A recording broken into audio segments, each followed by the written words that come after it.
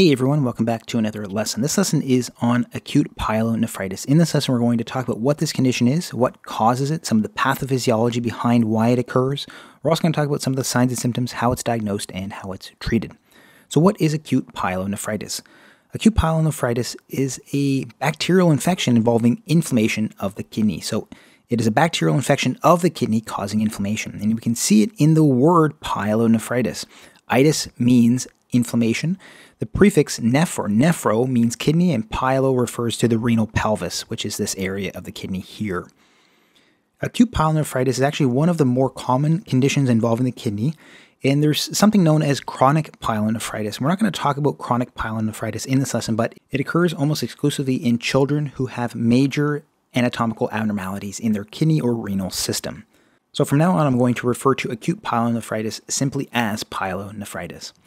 What is the epidemiology of this condition? It occurs more often in females, and we can see that in the estimated annual rate of cases. So for females, it's 15 to 17 cases per 10,000 per year, and that compares to 3 to 4 cases per 10,000 in males. The groups that are most at risk for getting acute pyelonephritis include young sexually active females, who are the most at-risk group. Pregnant patients are also at an increased risk, and patients with kidney stones have an increased risk of infection as well. Now that we know some of those key facts, let's talk about the pathophysiology of pyelonephritis. So there's actually two mechanisms of spread to the kidneys. One of them is through hematogenous spread. Hematogenous means it is spreading from the blood. So this is actually an uncommon way that the kidney can be infected, and it's more likely to occur in immunocompromised patients or patients with issues with their immune system. So hematogenous spread is through the blood, usually from another infection at a different site, and that infection can get into the blood, and that infection can go to the kidney through the bloodstream. And the second mechanism by which an infection can get to the kidneys and cause pyelonephritis is by an ascending urinary tract infection. So before I talk about the exact route by which this happens, let's just briefly talk about the anatomy of the renal system. So here is the kidney, and the kidney filters and produces urine that flows down the ureters to the bladder. So here's the bladder here, and then eventually the urine is expelled out of the body through the urethra. So that is the brief overview of the anatomy here. So how does a bacterial infection cause pyelonephritis? So what happens is that there's a bacterial infection of the urethra. So bacteria adhere to the urethra and slowly climb up the urethra.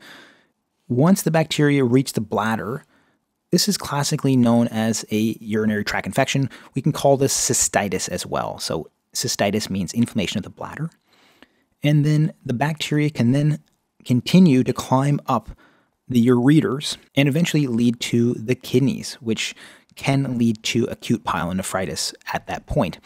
So again, in women, the urethra is shorter than in men. So this is one reason why women are more at risk for having urinary tract infections in general, but also having pyelonephritis because they have a shorter urethra, so the bacteria don't have to climb as much to get into the system in general. So that was a brief overview of the mechanism by which an ascending urinary tract infection can lead to acute pyelonephritis.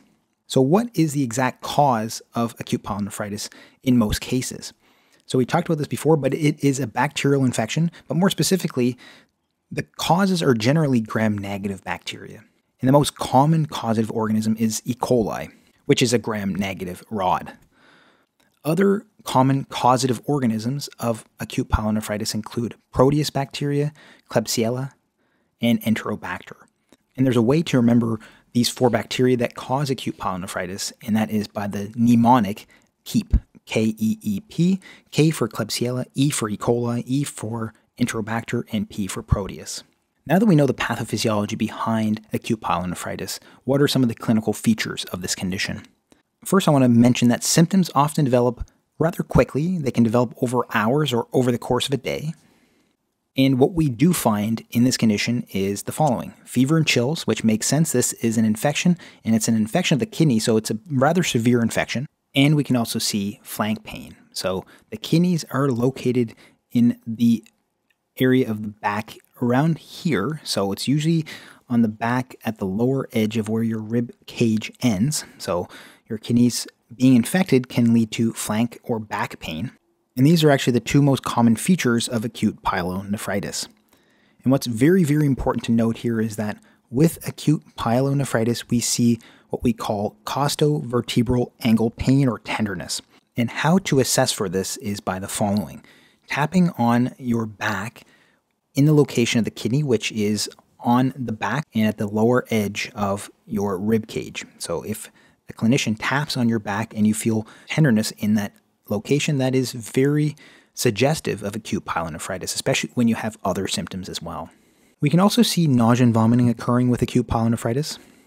And along with the nausea and vomiting, we can see anorexia, so a loss of appetite.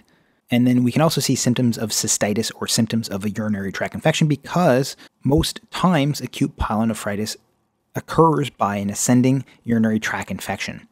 And symptoms of a UTI include urgency, frequency, and dysuria. So urgency is when you really feel like you have to use the bathroom very quickly. There's an increased frequency of times by which you urinate per day. And then dysuria is a burning sensation during urination. There are also some atypical symptoms of pyelonephritis. These are less common to occur. These include epigastric pain. So epigastric pain is in the center of your abdomen above your belly button, so in this area here. And then there's also some lower abdominal pain that can occur as well, so you can get pain in this area here. Some other features of pyelonephritis occur in severe cases, and these include bacteremia, so bacteria in the blood. This can lead to sepsis and shock. There can also be multiple organ system dysfunction and even acute renal failure. So acute pyelonephritis can lead to very severe outcomes, including sepsis, shock, multiple organ system dysfunction, acute renal failure. And then I also want to briefly talk about uncomplicated and complicated acute pyelonephritis. So uncomplicated and complicated acute pyelonephritis are important because this can often determine whether a patient needs certain management or not. If any of the following are present in the patient, so these are patient characteristics. If the patient has any of these characteristics, it is considered complicated acute pyelonephritis. So it's a complicated acute pyelonephritis if there's any of the following. If the patient is pregnant, if the patient has uncontrolled diabetes, if the patient has kidney failure, if the patient is a kidney transplant recipient, if they're immunocompromised, extremes of age, so very young children, very old adults, and male patients as well. So these are characteristics that define whether a patient has uncomplicated or complicated acute pyelonephritis. Diagnosis of acute pyelonephritis can often occur by clinical examination. So if there's flank pain, if there's costovertebral angle tenderness, if there's fever and chills, these are highly suggestive of acute pyelonephritis. And then laboratory investigations are also important for diagnosis. These include urinalysis, pyuria, so pus in the urine, is a very important finding as this is present in almost all patients.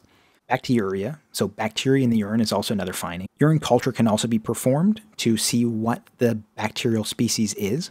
Imaging is often not required for diagnosis, so a lot of these clinical findings and some of these laboratory findings put together lead to a clinician diagnosing this condition. So once it is diagnosed, how do clinicians treat it? Rehydration is very important. Oftentimes these patients have issues with nausea and vomiting, and they're not drinking a lot of fluids, so it's important to rehydrate them as acute renal failure can occur. So you want to make sure that they don't have an extra acute kidney injury on top of everything else. And the mainstay of treatment is antibiotics. These are often taken for 7 to 14 days. Oral fluoroquinolones can be used. So oftentimes ambulatory care or these oral antibiotics will be used for uncomplicated cases. If the case is a complicated acute pyelonephritis, it's oftentimes done in hospital, so they're hospitalized patients. And hospitalized patients will oftentimes receive intravenous antibiotics, so IV ceftriaxone may be an example, IV piptazone may be an example, or IV fluoroquinolones. Fluoroquinolones may be avoided as use can breed fluoroquinolone resistance, so I just want to mention that here. So oftentimes hospitalized patients may be started on some of these antibiotics, and then once culture and sensitivities come back, they will be narrowed. The spectrum will be narrowed to another antibiotic that is effective against that particular bacteria that is causing this infection. So if you want to learn more about other kidney diseases, please check out my nephrology playlist. And if you haven't already, please consider liking, subscribing, and clicking the notification bell to help support the channel and stay up to date on future lessons. Thanks so much for watching, and I hope to see you next time.